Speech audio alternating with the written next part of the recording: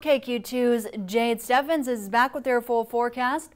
Jade, things are pretty cool outside right now, but things could warm up and the sun is starting to rise. Beautiful sunrise there, so a nice start to the morning. Yes, Maria Grace, definitely a really nice start to the day so far. We have a beautiful sunrise behind me, a little bit of fog out there in the area, and we're also starting off very cool out there in the 50s for this morning, 54 for our temperature, with a calm wind. And across the area, also seeing temperatures in the 50s, 55 in Bethany, 57 in Atchison, and 58 in Rockport out there for this morning.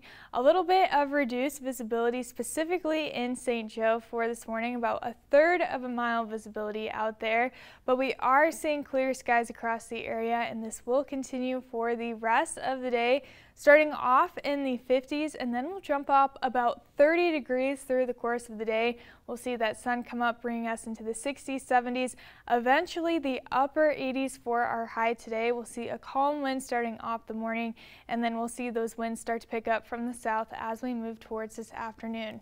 Heading through the rest of the day, we'll see continued clear skies, winds picking up from the south, and low humidity, making it feel pretty comfortable, and it'll be a calm and nice evening ahead of us with lows in the 50s, and that'll set us up for another really nice day ahead for tomorrow.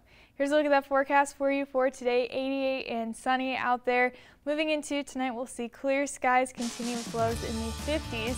And for tomorrow, very similar to today, 88 and sunny for your Friday. For the weekend, though, we are watching some thunderstorm chances moving in Saturday night into your Sunday with nice weather for the week ahead.